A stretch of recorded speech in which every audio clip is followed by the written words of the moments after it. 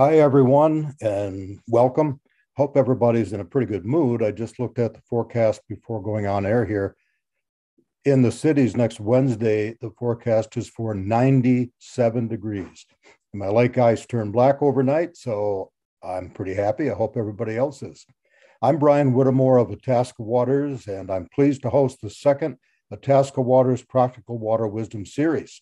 Thanks for taking the time out of this sunny day to attend the session. We really appreciate that you care about water quality. Itasca Waters is a local nonprofit that has been active in Itasca County since 2009. If you haven't done so, you can check out our many accomplishments on our website, itascawaters.org, in addition to accessing a treasure trove of clean water practices. But in brief, our goal has been to find grants to do research on local water quality and then to do educational events such as this to share that knowledge. We are very excited to offer our monthly Practical Water Wisdom, a virtual learning series. We have an outstanding lineup of speakers through 2022 and hope that you will gain new ideas and strategies for keeping your water healthy. We thank our partners big time for making these events possible. They include the Grand Rapids Area Community Foundation Fund, Minnesota Sea Grant, Itasca Soil and Water Conservation District, Itasca Coalition of Lake Associations, Rapids Radio, KAXE, KBXE Radio, and the Blandin Foundation.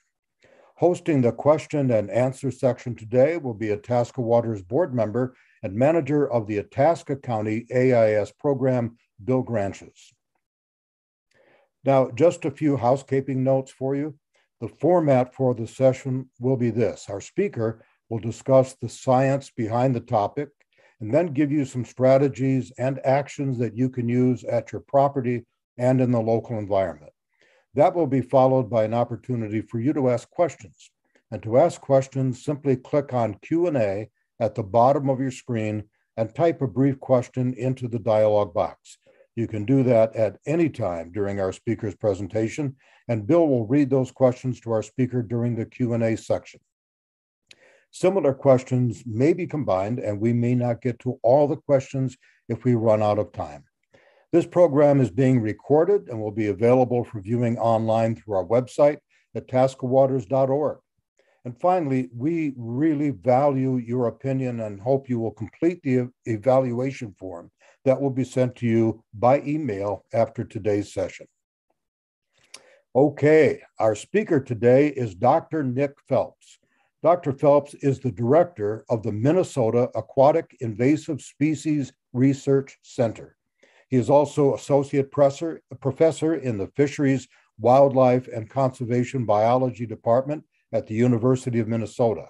Nick studies emerging threats to our aquatic systems at the macro and microbial scales in the areas of fish health and AIS.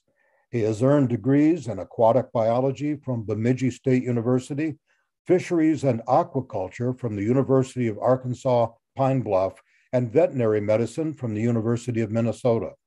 It is a huge honor to welcome Dr. Phelps to our program today and to the monthly Itasca Waters Practical Water Wisdom Series. So take it away, Nick. All right. Thank you very much, Brian, for the introduction, and thank you all for joining me today. I'm excited to talk to you and give you a sense of the science behind the aquatic invasive species issues that we're working on and some things that you can do to be involved and help address these problems. So, next slide, please. We'll begin with what we imagine the world to be here, and many places in Itasca County, the good life still exists and aquatic invasive species aren't a problem. But there are lakes, next slide please, in Itasca County and around the world that are affected by invasive species. This is one of the biggest threats to the health and biodiversity of our environment and the way that we interact with it. That can't be overstated. Sorry, can you go back please? Thanks. Just to be sure we're on the same page, there is a technical definition of an invasive species, and those are non-native species, so things that have been introduced by people that cause or may cause economic, environmental harm, or harm to human health, and threaten our natural resources or the way that we use natural resources in the state. I want to be sure we understand that not all invasive species are a problem in all places. Not all lakes are good walleye lakes, and not all lakes are good for zebra mussels. Nevertheless, though, there are a lot of lakes that are already impacted and many more that are at risk and deserves our attention to help address these problems. Next slide. So what do we do about it? The problem has been getting worse and worse over the recent decades. And in 2012, the state of Minnesota, the legislature, the university, and many partners across the state came together and said enough is enough. We have to do something about this problem. Simply put, we can't solve today's problems with the same tools that existed when these species arrived and became an issue.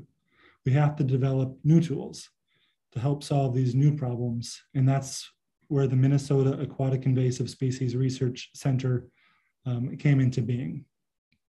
Next slide. I'm going to skip the administrative part of the talk and get as quickly as I can into the cool science. But I want you to know that our mission statement, simply put, is to develop solutions to our AIS problems. We're here to develop new tools to fill key knowledge gaps and move things forward. We work across the state, although we're based here on the St. Paul campus of the University of Minnesota. We're working all over the place on all sorts of different things. Next slide. If we zoom in here to part of Itasca County, you can go to this interactive map that's on our website, and you can click on each one of these little dots and it will tell you what research project was happening on these lakes that you live on or care about. So you can sort of get that sense of what we're doing in your neck of the woods. Next slide. Just really quickly, we have a lot of people working on this problem right now. We have 32 research fellows. Those are PhD level scientists working on various things. And we have 19 graduate students. They're the creative energy behind the operation. They're absolutely spectacular. We have external advisory boards and a big emphasis, as you'll see later, on outreach, being sure that this science gets out into the real world in ways that it can make a difference. Next slide. So we've had to date over the last 9 years or so about 50 to 60 different projects. Some of these have been long-term efforts. Some are fairly small and focused. Way too much to talk about in the next 20 minutes. So I'm going to pick and choose here with some guidance from the planning committee on some species of local relevance and some topics that I think you might find interesting or care about. So there's going to be a lot that I don't talk about. Huge progress on common carp and non-native Phragmites, Eurasian water milfoil that I'm not even going to mention. And the things I do talk about are going to be summarized in a few bullet points. So it's quite humbling for the researchers to get their hard work distilled down into little chunks here. But if you're curious to learn more, I will save some time for Q&A and you can ask me anything you want, or you can check out our website here and we try to put all of this information out there in ways that are relatively easy to understand with videos and fact sheets and technical reports and published papers if that interests you too. So long story short, we've got a lot of stuff going on. I'm going to just barely scratch the surface here in the next few slides. Next slide, please. I'm going to begin with a species that is you're all probably well aware of and perhaps unfortunately have seen in your favorite lakes, and that's the zebra mussel. This little mussel was introduced in the 80s. It came from the Caspian Sea region on ocean-going ships that came into the Great Lakes. The zebra mussels were introduced and quickly became established throughout the basin, then started jumping to inland lakes and have moved around largely through recreational boating traffic and other lake-related equipment, like docks and lifts and rafts, things like that. We've done a lot of work on zebra mussels. Prior to MAISRC being here, the state of Minnesota didn't have a PhD scientist working dedicated on zebra mussels, and we have done a ton of work. We understand how they move around better. We understand the impacts. We can find them more easily. We have filled these knowledge gaps and been providing tools to managers to really make a difference out there in the field. Next slide. One of the things that we're particularly proud of is this tool called the AIS Explorer, and the web link is here. I'm not going to go into a lot of details on this right now, but suffice it to say that we created a tool that essentially forecasts future invasion patterns. We understand how they spread around. We've used Bayesian simulation models to forecast the future. Next slide. The first application that's on this dashboard is a tool for informing surveillance. You can see here, these different colors indicate the likelihood that zebra mussels will be introduced and become established in any given lake in the state. This is a probability within 8 years that zebra mussels are going to be there, from 0% to 100%. You can zoom around on this. This is a totally interactive map, and you can find your favorite lake and see what the probability is there. Next slide. And we've used some of the underlying data in a different approach called decision optimization models. This is pretty analogous to how an Amazon warehouse knows where to put the paper towels so that it's to your door as quickly as possible. The same type of approach on where to put watercraft inspectors to intercept the highest number of risky boats. And you can look at this at individual counties, and it provides recommendations to managers that they can use with their own local knowledge and situations to make decisions to allocate resources most efficiently. Next slide. Now, where this is going next, those tools have been out there for a couple of years now, and a lot of counties are using them. We're now building a new application called Intervention Impact, where managers can go in, input interventions that they want to apply to disrupt the current status quo. If they want to put inspectors in one place and decon stations in another, that changes risk, right? So we want to simulate that through these models, and this dashboard is going to be entirely user-defined information that will let managers know the change in risk over time and the cost of that intervention, really this cost benefit of management. A tool like this doesn't exist, and it's still fairly early, but these mock-ups here that I'm showing now is the first time that we're presenting this publicly. So hot off the press. Next slide. Now, what do you do if zebra mussels are established? I mean, that is all good for prevention and management, but once they're there, I do not believe that we need to assume that they will always be there. That doesn't have to be the inevitable fate. And there ought to be tools at our disposal to suppress populations over time. So we've scaled up research from the lab. You can see these little jars. Next slide. And next slide. To small mesocosms in lakes to large areas within lakes. The largest ever treatment using molluscicide was done in 2019 on Lake Minnetonka in partnership with the USGS. The problem, or the question, isn't how do we kill zebra mussels? We can, and we can do it very well. Where the research is at this point is how can we do that while minimizing the non-target impacts? The collateral damage is a huge concern. You do not want to do more harm than the invasive species you're trying to control. So we're currently dialing in concentrations and timing and exposure durations, all those details with ongoing research this summer and next summer, hopefully to get to the point where we have some tools at our disposal. Next slide. But it's 2022.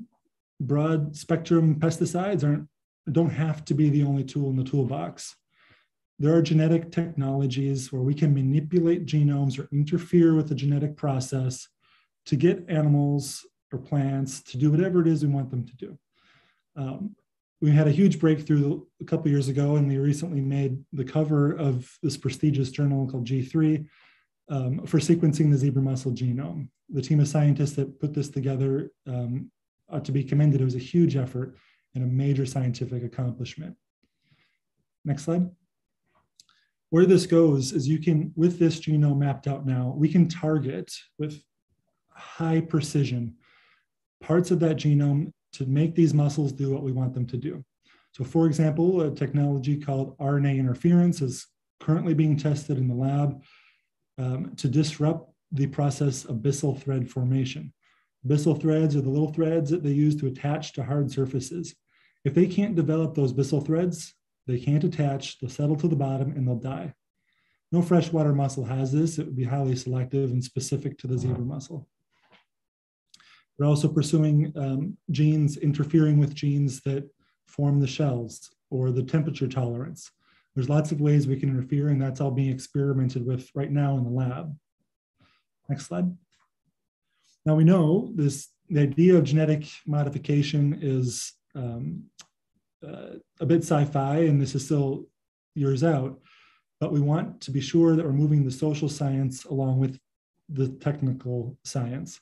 Understanding the attitudes, perceptions, the ethics of modifying genomes and all of that that comes with it is important to do. So we're working closely with the federal and state regulators. We're engaging with the tribal communities to understand their concerns so we can build this research in a way that is safe and effective and accommodates the real world. Next slide. Another species of, so shifting gears a little bit here, another species of local relevance, I think is going to become increasingly important up there. Already a couple lakes in Itasca County that have starry stonewort. This is technically a macroalgae, first confirmed to be in Minnesota in 2015. It has since spread to 15, 16 different lakes in the state. At least been confirmed in 15 to 16 different lakes. Next slide. We've really ramped up research on this species to really some of the basic questions of where could it survive? How does it move around? How can we manage it? This basic stuff is this seemingly straightforward questions. The science hasn't been done, and what had been done wasn't necessarily applicable here in Minnesota. So we've done a lot of suitability models. Most of the models that we have run suggest that Minnesota's maybe on the fringe of its suitable range, but nevertheless, there are some lakes that are clearly at risk. Species has established in multiple locations and doing quite well. Where these models overlap with some predictability, overlaps really well with where the current invasion status is. Next slide. Asking the question of how it could spread, there's a big concern, and you may have heard talk of quarantining lakes, essentially shutting lakes down to prevent the spread early in the invasion. So we ran these desiccation trials, straightforward trials, but it was really important information. And as you can see from these data here that I'm presenting in a really simple form, small fragments on a boat trailer will be viable for about 2 hours. The bulbils, that reproductive structure, essentially like the potato of the starry stonewort, there can be viable out of water for about 4 hours. In large clumps that can retain some moisture on the inside for a couple of days may be viable. So this suggests that reasonable prevention efforts, if you are doing that cleaning and drying at the boat ramp and slowing sort of the potential spread from source locations, is possibly achievable. But there is concern, of course, for noncompliance and when inspectors aren't there. In areas of a boat that may retain moisture could be extend these viability times. Next slide. So thinking about control efforts, what can we use to treat them? I'll just skip to the punchline on these next couple of slides. In the lab with a variety of chemicals, all we can really hope to achieve is some reduction in biomass. It doesn't eradicate the macroalgae, and it does not really do anything to those bulbils, essentially the seeds of the plant. And that's important to understand when you're considering management tools out in the field. So we really don't have a lot at our disposal. Next slide. So how does this play out? Paper was, I think it's nearing submission, or maybe it has been submitted. This research team looked at a meta-analysis of all the control attempts that have been done in 3 different states, in Minnesota, Wisconsin, and Indiana. 35 different lakes have been monitoring the population over time. A couple hundred point intercept surveys, a couple hundred treatment attempts, and you start to put all this together and you start to see patterns emerge. And what they see is within a lake that has starry stonewort, the occurrence of the starry stonewort is going up over time in all lakes, even those that have been subjected to treatments. And within the treated areas, there really isn't a big change, no significant difference in the abundance of the macroalgae in those treated areas. So punchline there, treatments really aren't being effective. When you zoom in on a couple case studies that they looked at, there may be some glimmers of hope. There are, in Lake Coronis, for example, the treatment there has shown effectiveness for reducing biomass for nuisance control. It's not getting rid of it. It's still spreading in that lake, but boats can navigate. So there's some hope for some applications of this approach. And in Grand Lake, where they found this plant very early in the infestation, that hand removal, so snorkeling and scuba diving and pulling up a hand has been very effective. And I've got my fingers crossed that one of these years coming up, they'll put the eradication word on that one and show some success for management. What these last couple slides emphasized to me is that prevention is really, really important. We do not have tools once it becomes established like we have for some other plants. And if it does show up, finding it early is critical to have any hope of doing anything about it. And those 2 points are a nice segue into the second part of this talk of what you can do. So next slide, Chris. So there's a lot going on out there, a lot of species, a lot of lakes. It's overwhelming, and I acknowledge that feeling myself too. But we have to, I think there are opportunities for us to do things that can really make a difference. And I'm going to give you a couple examples here framed as how the research that we're doing can inform what you can do out there in the field to really make a difference. So next slide. And the first example I'll give you is with spiny water flea. Now this one isn't far from Itasca County. There's about 50 lakes or so in the state that currently have spiny water fleas. This is a little zooplankton that you'll hear more about it in a video that will play. But it's on your doorstep, and you'll see why it matters here in just a second. Next slide, Chris. Spiny water fleas are small invasive zooplankton. They invaded Lake Superior and they're invading our inland lakes. And we worry about that because research has shown that they disrupt the food web. They eat the food that small fish need to eat. And that means that in lakes with spiny water fleas, we found that the walleye are smaller and fewer of them and slower growing. So we want to do research to try to figure out why spiny water fleas are so easily spread. Because small fish can't use spiny water flea as an alternative resource because of that long tail spine, it creates kind of an energy and nutrient sink in the food chain. And research is showing that that is having indirect sort of cascading effects up the food chain. And people and their recreational activities are implicated as one of the major ways in which spiny water flea is being moved from lake to lake. And this project is all about trying to identify what types of recreational gear, in particular fishing gear, might be most susceptible to ensnaring spiny water flea. We outfitted 2 of our boats to be able to troll fishing line like anglers do. And what we found is that the more spiny water fleas there are in the lake, the more likely they are to end up on your gear, but fishing line is what really entangles spiny water flea.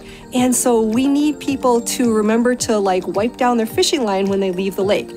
The most important thing, of course, is drain all your water. They can stay alive in the water in your bait bucket, your live well, the bottom of the boat. So drain your water and then wipe down your fishing line and get those guys off there. And then maybe dry out your bait bucket and your live well. We don't currently have any method, whether it's biological or physical, for example, or chemical, to eradicate spiny water flea, short of draining the entire lake. So the best approach to fighting this invasive species is to contain its current range and to prevent future spread.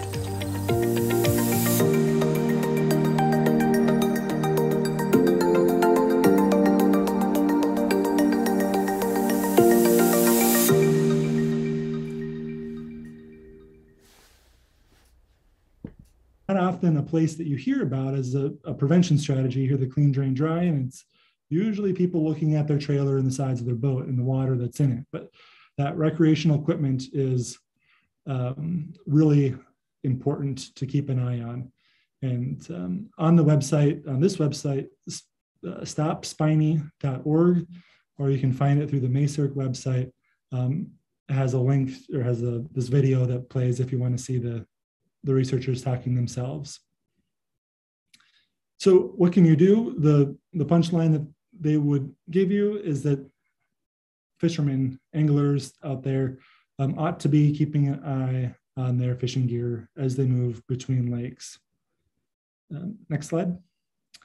On this stopspiny.org website, there are a ton of resources. So even if you aren't going to spiny water flea infested waters, let's say you're part of a lake association or a conservation group or Itasca Waters, you guys can send this information out to people who care about these issues and who may themselves be going to these places and coming into Itasca County.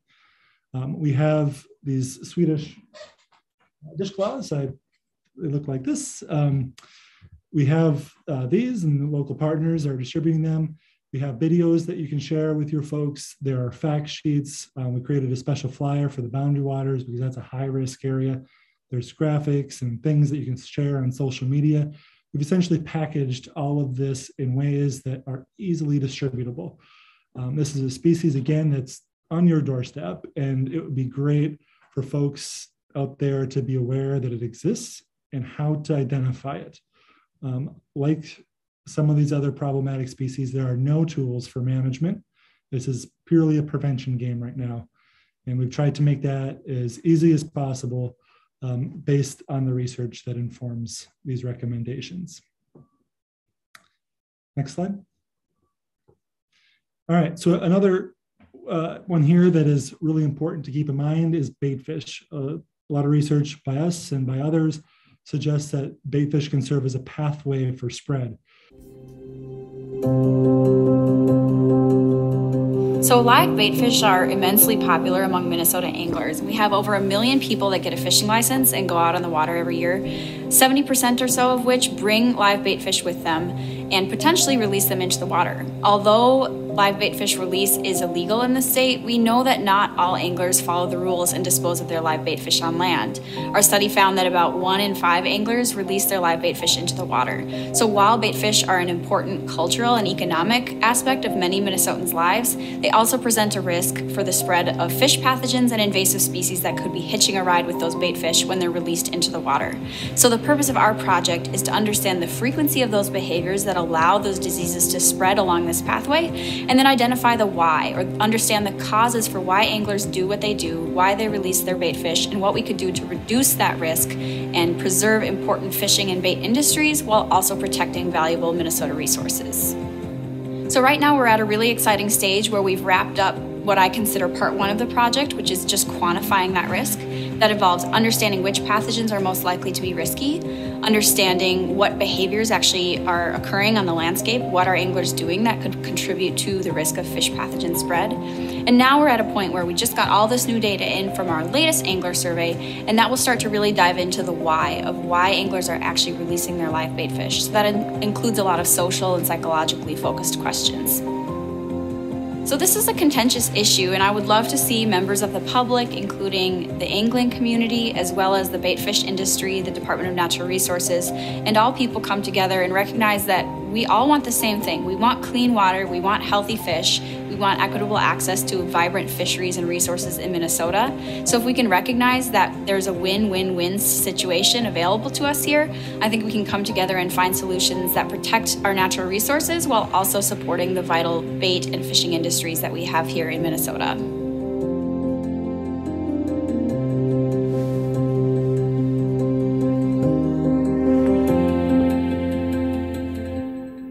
Releasing baitfish into the lake is illegal in Minnesota, but about 20% of anglers will do that. Even though it's against the law, they are reporting to us through our surveys that they're releasing these fish into the environment. So we've been doing a lot on how understanding the social, psychological drivers of why they do that. and who does that exactly, so we can target intervention in strategic ways. What types of messaging will they listen to? Who should be delivering that message?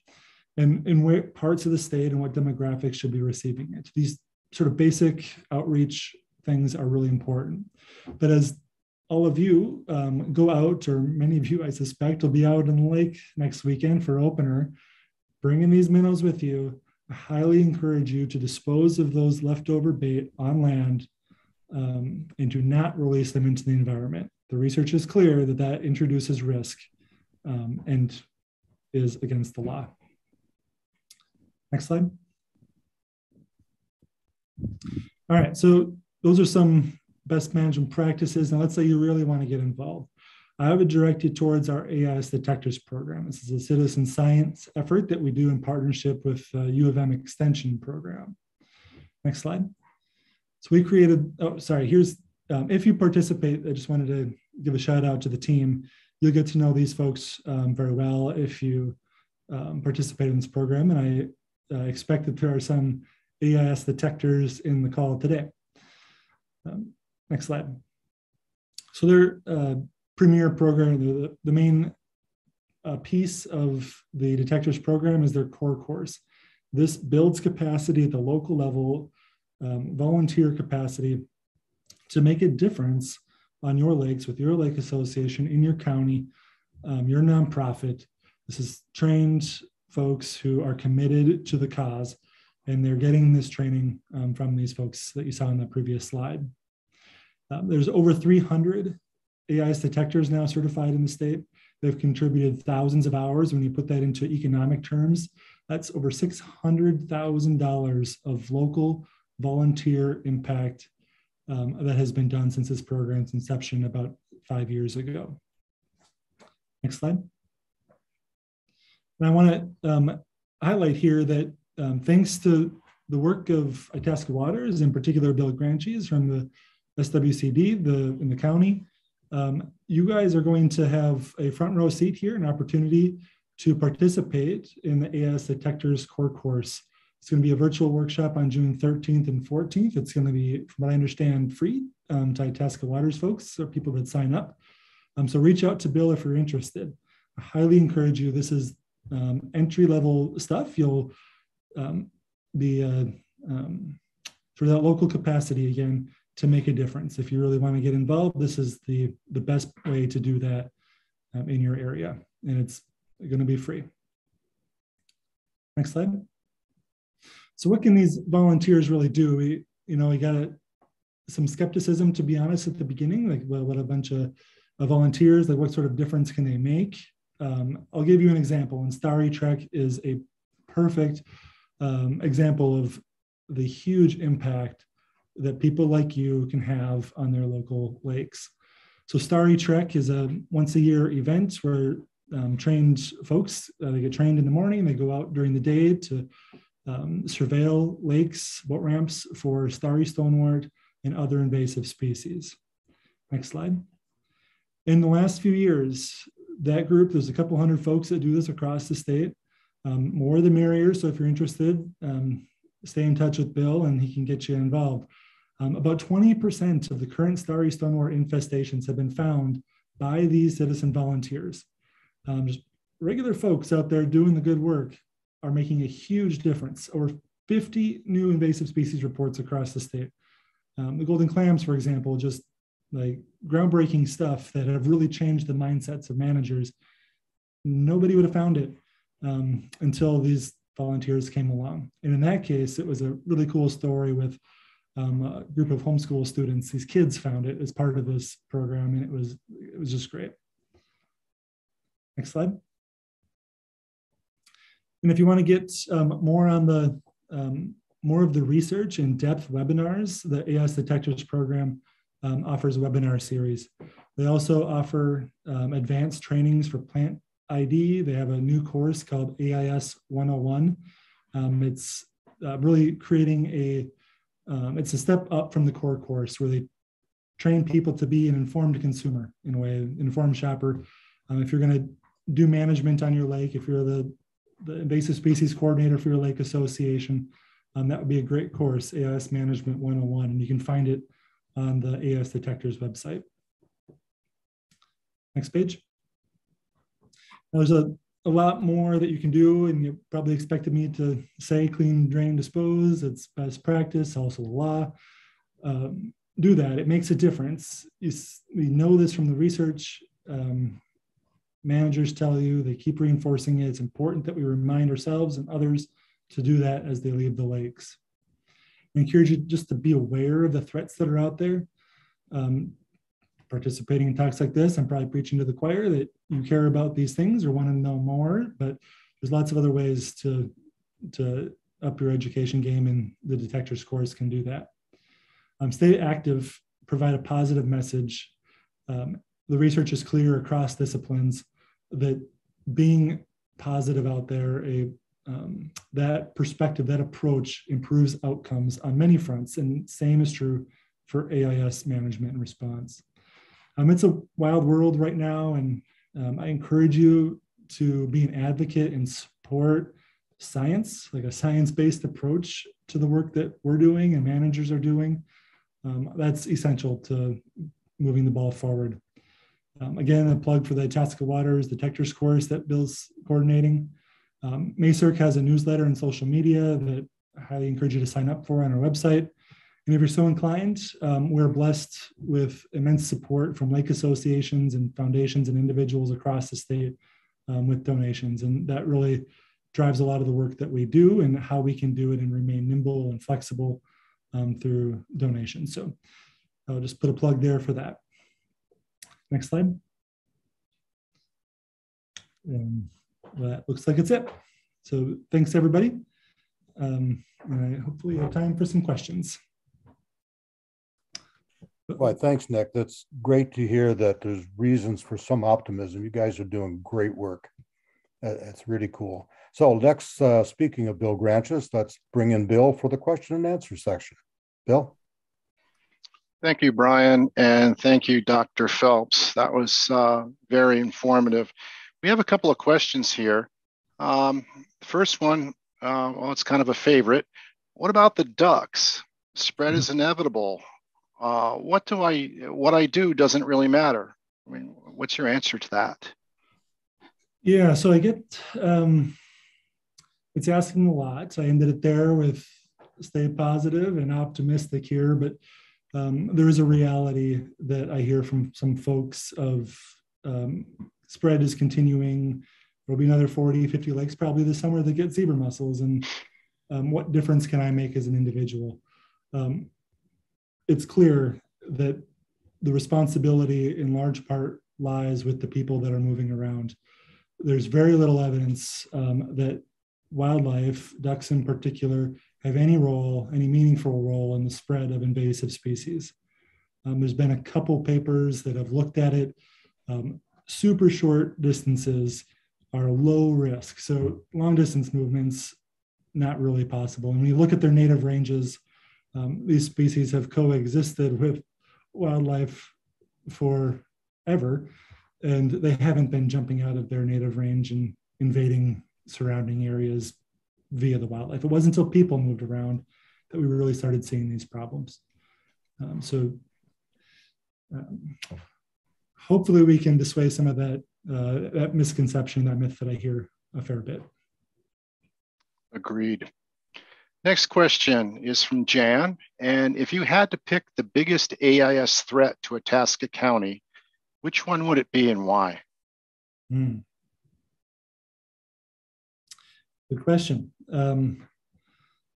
Picking least favorites is always as hard as picking favorites for things. I would probably put zebra mussels on the top of the list with starry stonewort close behind. With about 300 lakes currently invaded with zebra mussels, it's becoming harder and harder to plug those holes. To prevent spread from more and more lakes with limited resources, it's just asking too much for managers to be 100% perfect.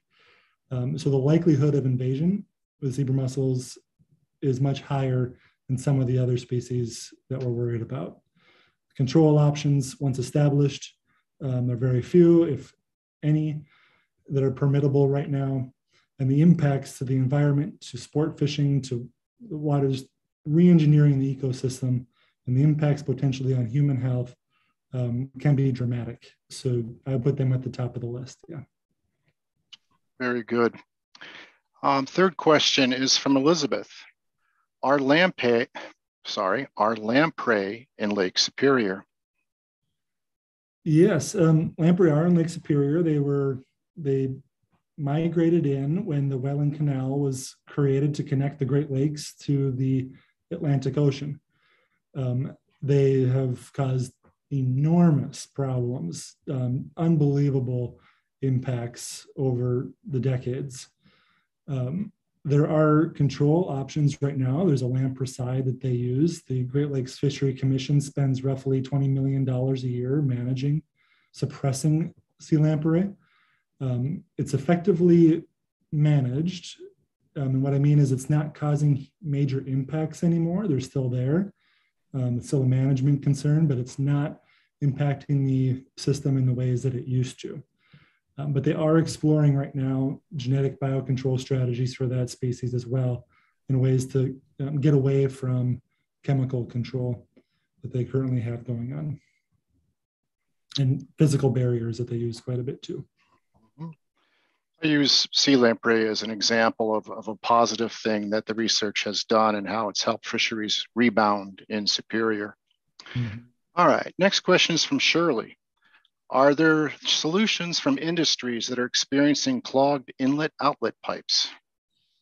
Yes, there are tools that are available for industrial applications. They're easier to permit than open water control efforts. They're also usually lower cost because they're more targeted in scope instead of a huge lake.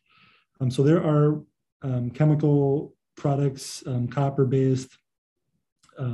There's biological products, like Equinox, that can be used in some settings. UV sterilization is being used for hydropower. What we're experimenting with right now is this really cool, innovative coating. It disrupts the enzyme signaling that happens at the microbial scale. So it's getting a little technical here, but it's essentially this additive that we can put into paint that prevents biofouling. And that can be painted on. It's not environmentally toxic. So it's not like copper leaching out in some paints that are being used right now. It's more selective to what attaches to the surface. We have these test arrays currently deployed in the Mississippi River, in the Superior Harbor, and out on Lake Minnetonka. And there's a significant difference in areas that have been coated with this product and areas that aren't. So in industrial settings, that might be a really promising tool in the future, to essentially just paint on a coating that they can't attach to. That's really encouraging. Next question is from Tom. It's actually two questions, but they fit so well together. How far out is the genome treatment for zebra mussels? Our lake has zebra mussels, and everyone on the lake wants to know what we can do. Yeah. Okay. So the genetic biocontrol, technologically speaking, we can do it. We have some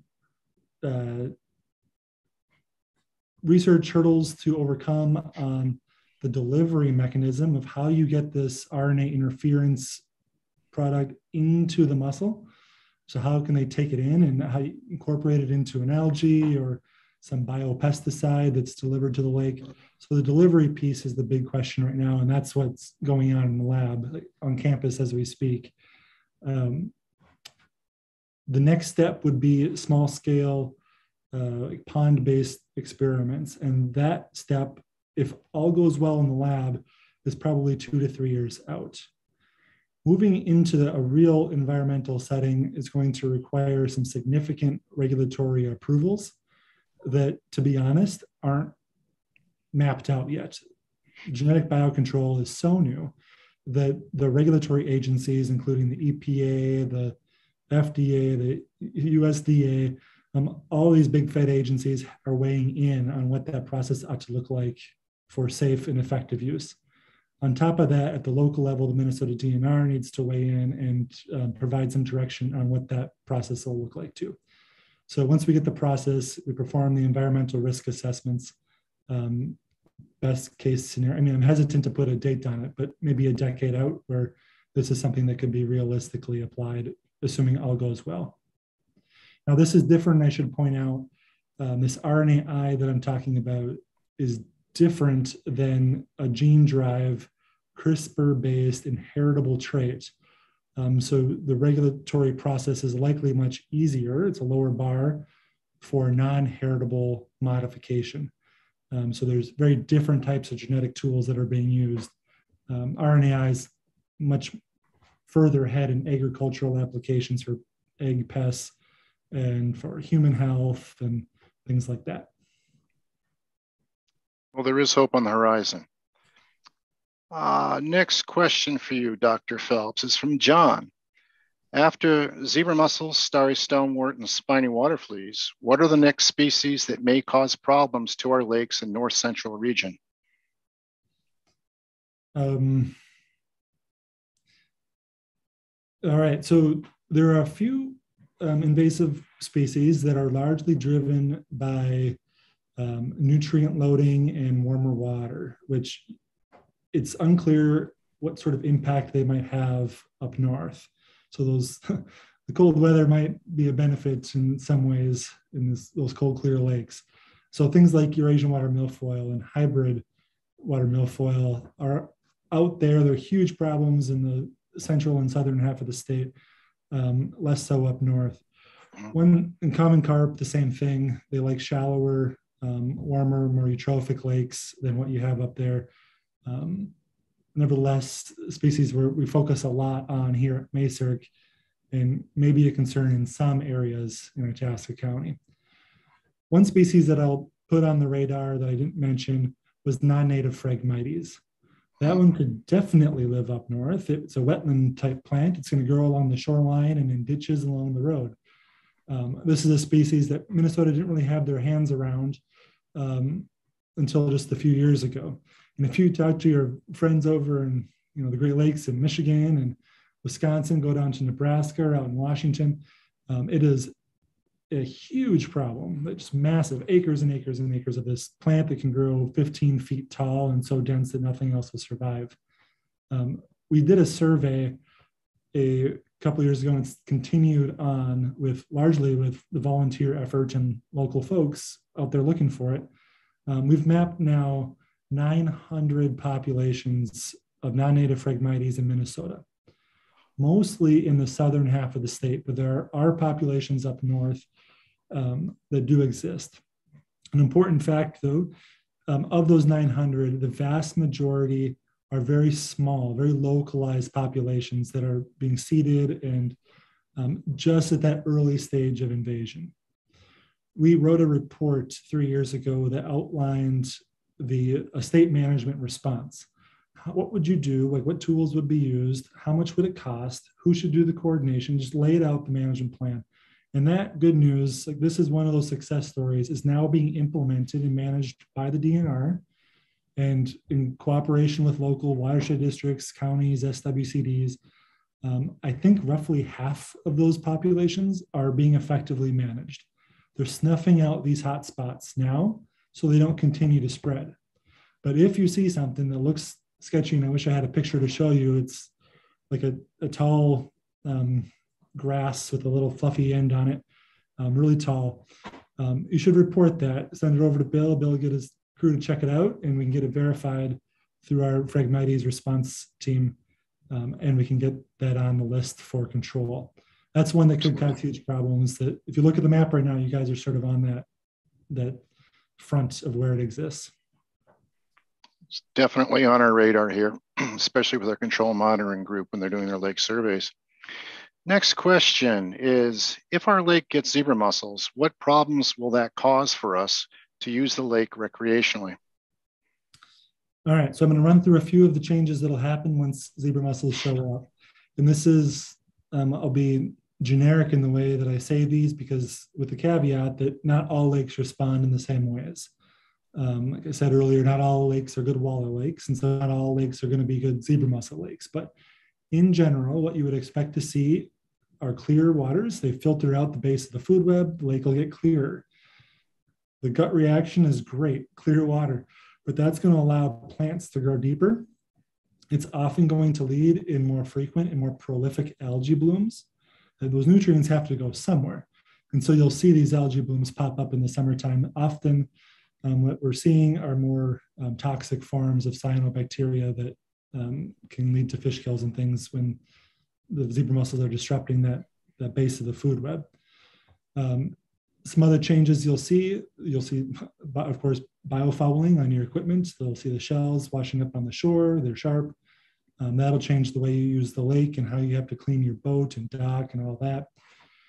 One thing might be new to some of you, and the research is just coming out. A student defended her thesis on this topic just a few months ago, and the paper's currently being reviewed.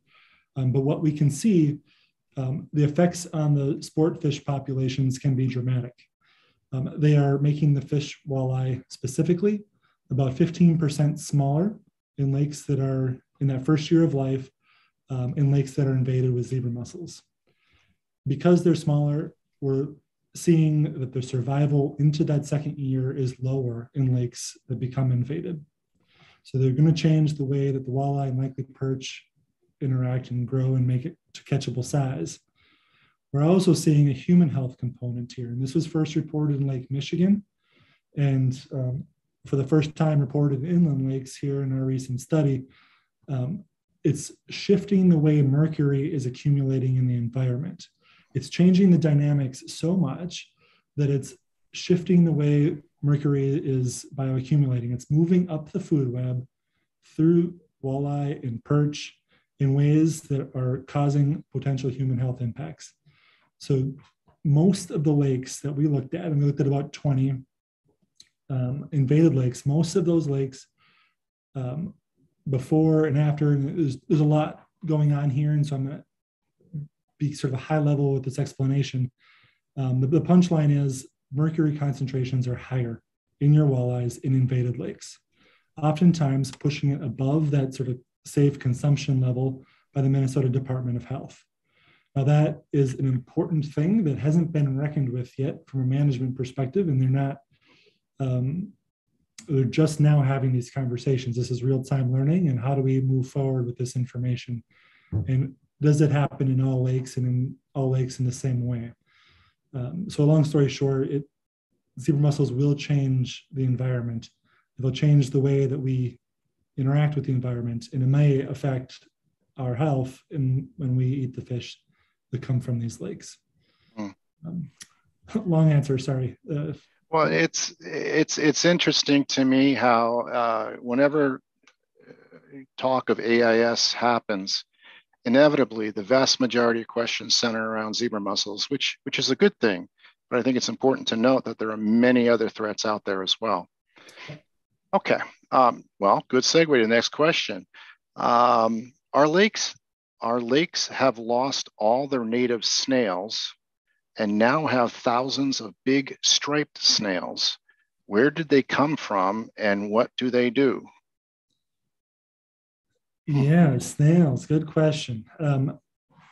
There is an invasive snail out there, the abandoned mystery snail, that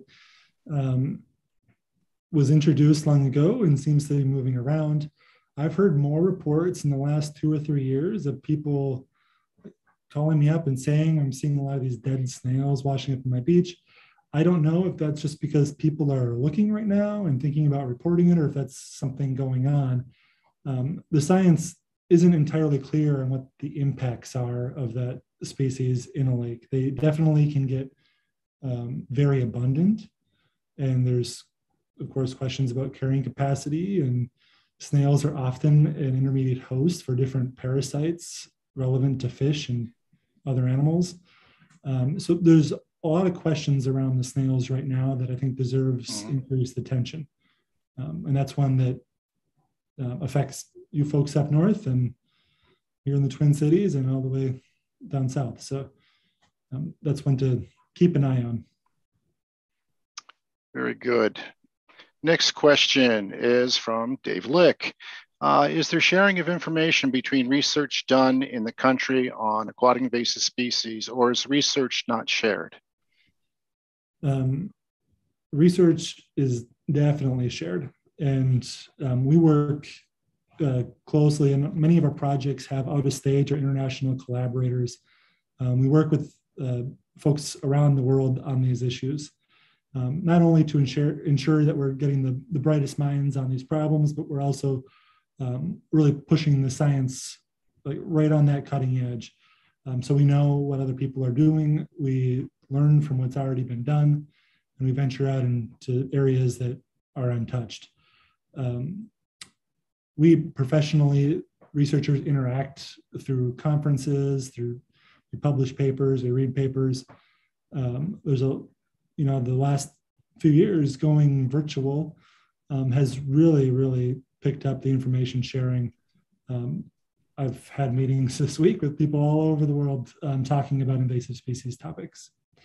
So the information is definitely getting out there.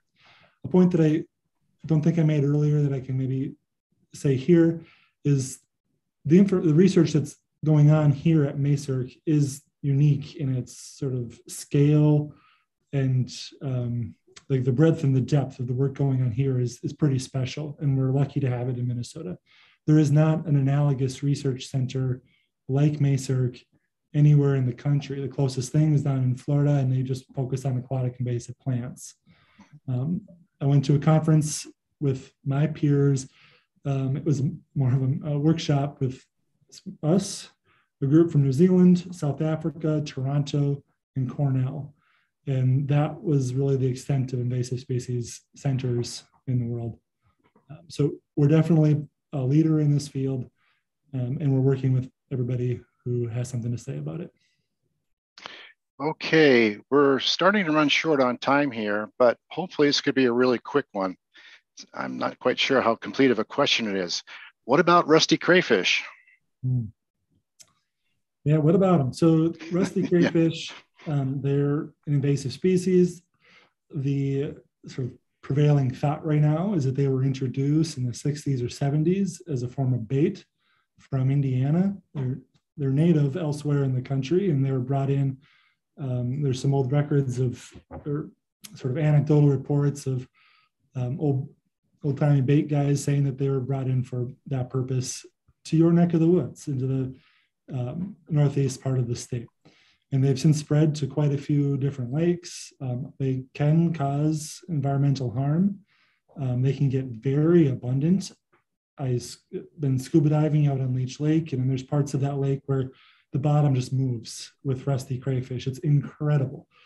And that changes the food web. I catch a walleye, it's got 10 little crayfish in its belly. That is a very different ecosystem than it was prior to invasion. Now, the negative impacts, that's a question, and quantifying those negative impacts hasn't been done, not fully anyways. There's still some outstanding questions on when and how it will disrupt the lake in ways that are a problem. So it's out there. Don't spread crayfish around. Still learning a lot about that species.